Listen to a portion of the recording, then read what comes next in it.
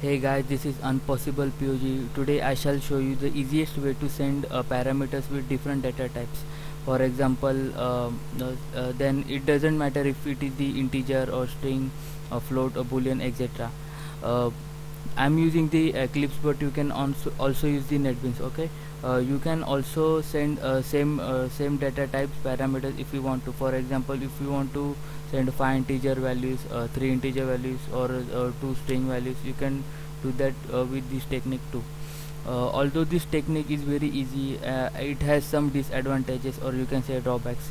I shall tell you about that at the ending of this tutorial, but let's send some values from one function to another. Okay, I shall create new class first. I will give it a name as, let's say, send. Click on the finish button. It doesn't have the main function, so I shall create main function here, public static void main string ar. Okay, after that I shall create function, this public void sending. This void keyword will be the temporary keyword. I shall remove that keyword later, but after that let's suppose I want to send some integer value, a is equals to 5. Then I also want to send some string value, s is equals to unpossible, which is my channel name. Then one boolean value, boolean b is equals to true. As you can see, all of them have the different data types. For example, the string s has the string data type.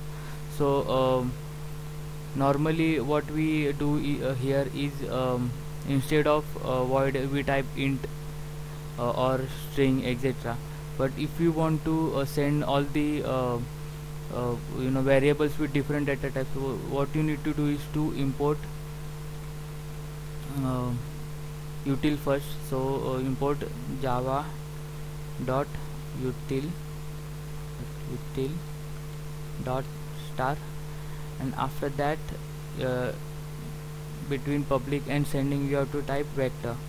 Vector is the easiest way to send values with different data types. So after that, at the ending of this function, you have to send some vector variable. So I shall create one variable, vector v is equals to new vector, and then v dot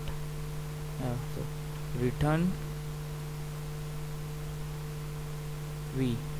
Okay, after that now the vector is empty. Okay, so I shall add one element into it. So we dot add a, which is the integer.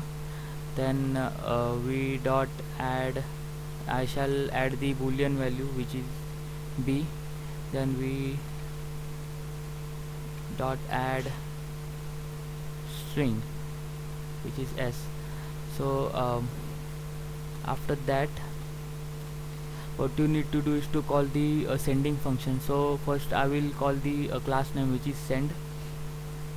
So I shall type send s is equals to new send,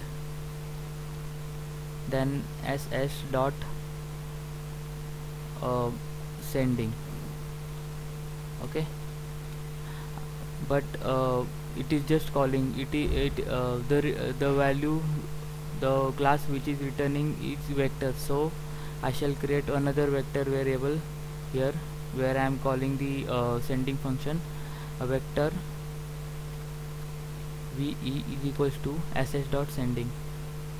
So what happens now, when I call the ss dot sending function, it will call this sending function and return the vector variable, I mean the vector with values inside it. So after that, if you want to check the variables, you simply have to type system.out.println